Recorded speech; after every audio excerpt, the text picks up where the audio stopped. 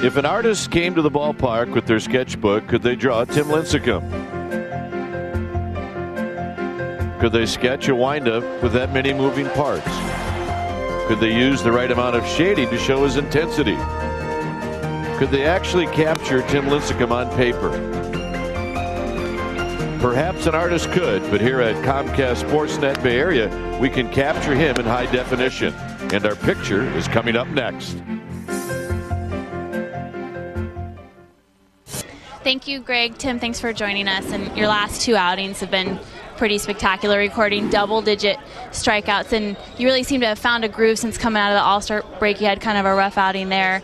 Do you feel like you found a groove? And how do you deal with the ups and downs in this game? Well, I mean, you just know that that's going to be part of the game. I mean, it's not like everything's always got to be perfect or everything's got to always be bad. You just got to try to stay even keel in between that and, not let it affect you emotionally and, take you out of your element, I guess you can say. And as far as the last couple outings and the success, it's just kind of, me focusing a little bit more in between innings and my workout pitches and, taking my bullpens a little bit more seriously. Try not to walk guys a lot, trying to get ahead in the count. And I've been utilizing my curveball and my changeup a little bit more than usual, so that's been helping me.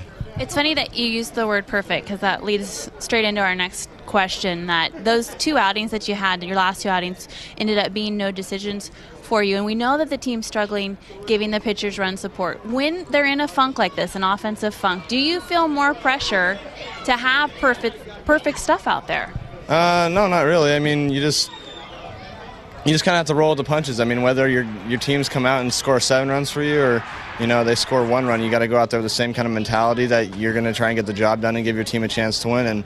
And, whatever happens when you come out is what happens, and that's just kind of the way you got to take it. Entering this week, you are leading the majors in strikeouts, and you are in the top 5 in ERA. What would it mean to you to nab one of those titles this season? I mean, a lot, but I mean, at this point right now in the season, I mean, we still got a lot of ball to play.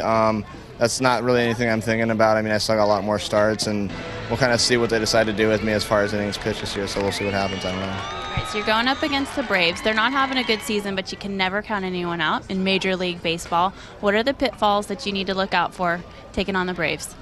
They're an aggressive team. They're young. They're fast. They just know how to play ball. I mean, Cox is a great manager, and he does a job over there. So, as far as that goes, I mean, you just got to be aggressive back at them and not get out of your zone. I mean, as far as me, it's just getting ahead of batters and throwing strike one, and obviously getting the first out inning helps. But it's just about just being more focused than the other team. All right, and most importantly, Tim cut his hair, and this is big news. Very important news. What caused you to cut your hair? Did you think maybe you were looking too old, Tim? What was going on there? No, actually, it just getting all over the place. Just something had to change. I don't know. I just felt like cutting it, and it did. So I know about that getting all over the place thing, and so does Greg Papa. Your hair's always all over the place. Greg, back to you.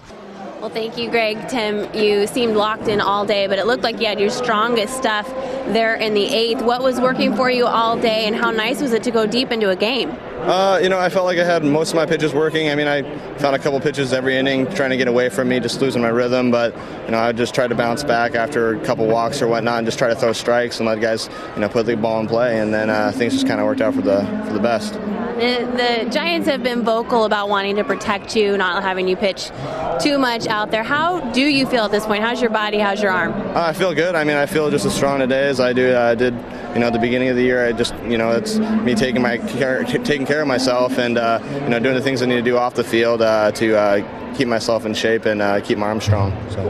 One thing that helped out your pitch count today in the 3rd inning, I think you had four pitches and 3 outs. That doesn't happen very often. That must be nice to see. It was a quick inning. It was nice. It almost seems like I just got out there. I think I threw more warm-up pitches than I did pitches in that inning, so it was nice. Now, McCann caused some trouble up there for you, but you kind of had the final say. How tough of an out is he? He's a really tough out. I mean, he puts a nice swing on the ball. He's got a great swing from the left side of the plate, covers a lot of the plate, and so it makes it hard to go in and out. And you just got to keep the ball down just like you would anybody else. And it just that last bat against him was huge for me. You had nice defense behind you today, but Fred Lewis had some great plays, picked you up there in the first inning, saved a run. How motivated are you when you see a play like that gets thrown out at home? No, it's great. I mean, it's great for the team. I mean, coming in and, getting a big out like that at the end of the inning, everyone feeds off that kind of energy, and, we kind of just trying to jump on that. And, Freddie's doing a great job out there. He's getting better every day, and, it's just nice to get a win. So it's nice to get a win. Absolutely. Greg, back to you.